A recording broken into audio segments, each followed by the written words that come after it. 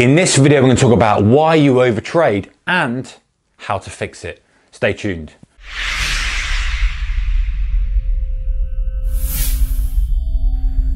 Hey traders, a very warm welcome to you. Okay, so do you overtrade? I know it was something I had to deal with a lot, and I still have to be very, very careful that I don't let myself get into a situation where I'm taking too many trades. I know it's a weak spot for me, so I'm on top of it like anything. So why do we overtrade? What's the point in it? Why are we even doing it? And the main thing is, how do we fix that problem, right? The main reason I believe why we're overtrading is very simply fear of missing out. We are taking a substandard trade, or a trade that's outside the boundaries of our plan. If we've got a plan to do X, overtrading is defined literally as saying, I'm going to take that trade, I'm going to take that trade, when really you've already given yourselves constraints and you're stepping outside of them. So why are we doing that? Again, I think it is purely because we are in a fear of missing out. We want to take that because we believe that that's a good winner. That could be a good winner. That could be a really good trade. That looks great. Oh, that looks good, really good. And you start dipping around from here to there. Oh, that chart pattern looks fantastic. Or I think that's going up. And then you want to express that by putting risk on the table, by making the trade. It's a really hazardous thing to do. And honestly, this if you let it get too bad, is just another thing that can end your career as a trader, because it can get so bad that you're trading way too much. You get into a cycle of loss, because generally speaking, these aren't going to be good trades, you know, over time, because they're not planned, and you're kind of diving out of your remit. They're going to be bad trades. They're going to be losing trades. They're going to be trades that are kind of maybe too much size in a market you're not familiar with. So volatility catches you out. You're not familiar with your stop loss.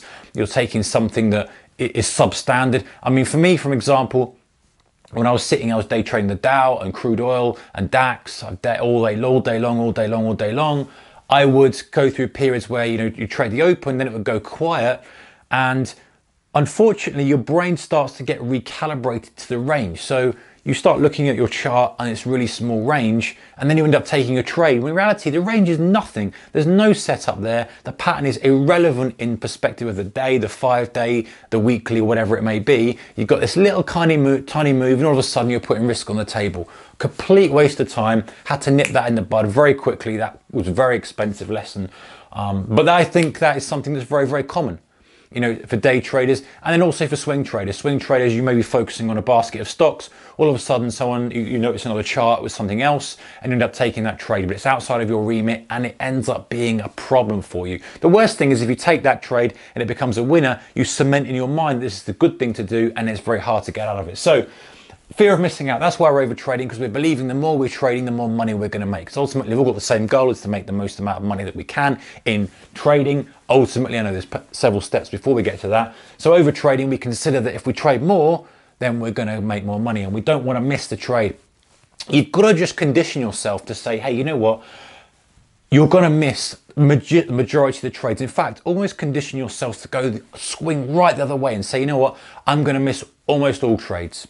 And if you can say that in your mind and say to yourself, hey, you know what, that is the way it's going to be. I am going to miss an awful lot of trades. A lot of money is going to be left on the table. But if I could just pick one or two out of those good trades, I'm good. I'm going to make some money. And reframing your mind. Okay, so that's easier said than done. What kind of practical steps can you take to actually stop fear of missing out? Well, number one, of course, is the plan. Right? You've got to have a trading plan. We know that. If you haven't got a trading plan, then you've got a tendency to kind of overtrade. You're going to go crazy. You're going to go wild. You're going to be trading far too actively, and you're just going to have no boundaries at all. So very simple one, have a trading plan. Even if you don't want to go crazy deep into it, fine, just give yourself some parameters. If you're day trading, you say to yourself, okay, I'm going to trade 3 times per day. Or if I'm swing trading, I'm going to take 4 trades per month. Whatever it may be for your strategy and system, just do that and have a limit on the number of trades you're going to take. And what that does is, I guarantee the first time you do this, from a day trader's perspective anyway, you'll do those 3 very, very quickly, and then you'll feel the need to trade the 4th one. You'll trade maybe the open 2 times, you'll trade 1 perhaps as we come into the afternoon session, and then you'll have your 3 done, and you'll be watching the close and you think, oh, it's a great setup, and you'll take it, you'll break the rule. But ultimately, after time, you will say to yourself, hang on, did I really need to take that midday setup? Should I have really taken the second one at the open? Let me save my bullets for when I know. And you become more structured with your trading. So that's just from experience from a day trading perspective. From a swing trading perspective, it's going to be very, very similar. You're going to say, hey, you know what? I've taken my 3 trades for the month, but this beauty of a setup has come along. I should have saved one. And then you come back into the whole point is that you're taking the very, very best trades, and you become more focused on that. Is this really worth my risk capital? Is it really worth using a credit up for? Maybe not. And you're going to occasionally wish you had taken it, but the point is you're building that muscle of being structured and not over trading.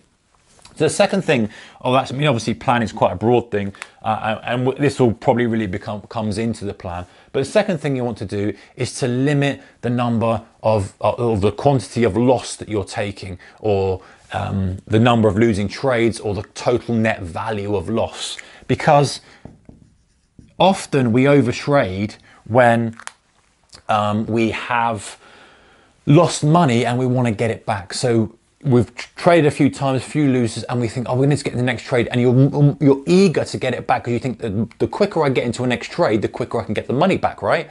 It makes logical sense, kind of. But in reality, all you end up doing is digging yourself a bigger hole, bigger loss, because you're taking substandard trades. It's hard, but it's the right thing to do, to wait for the trade that you know has got the highest probability of working, the level you want to wait for, the stock you want to wait for, the currency pair, whatever it is, and then trade that. And forget about the loss, forget about where you are in your P&L, forget about where you are on the equity curve, but just looking at the next trade. Very easy trap to fall into. Say, I've had a lot of loss, I need to get back in trade quickly, because the quicker I make back that loss, the quicker I undo a mistake and feel better about myself. Forget about that. Bad habit. Another strategy you can do, this is probably number 3, but we'll put it here, is, this seems a little bit counterintuitive, and I'm a bit on the fence with this one, but I think it can work in some circumstances, especially if you're day trading, is you end the day after a certain amount of wins. Now, some people might say, hang on, well, if you're in tune with the market, you should be pressing for all it's worth. And I agree to some extent. I think that if you're in the right phase of the market and you're in the right place as a trader, you press as hard as you can when things are working for you. I am definitely an advocate for that. But we're talking about a situation now where you're trying to fix an overtrading problem. And often, I know from experience for me as well, I would have, multiple wins in the day and I'd feel great. And then I give back by trading substandardly. I think I was some sort of genius. You think, oh, everything's going really well. I've had 3 winners really quickly in the morning. I'm up loads. I'm well smashing my target. I'm going to carry on. And then you'd have a loser, and you think, well, I'll just see if I can get back to where I was. And you have another loser, and then it will just undo all the good work you've done. So if you're in that phase of overtrading and your day trading perspective, looking at capping the amount of wins. If you have a certain amount of wins in a row, if you hit a price target, then call it a day.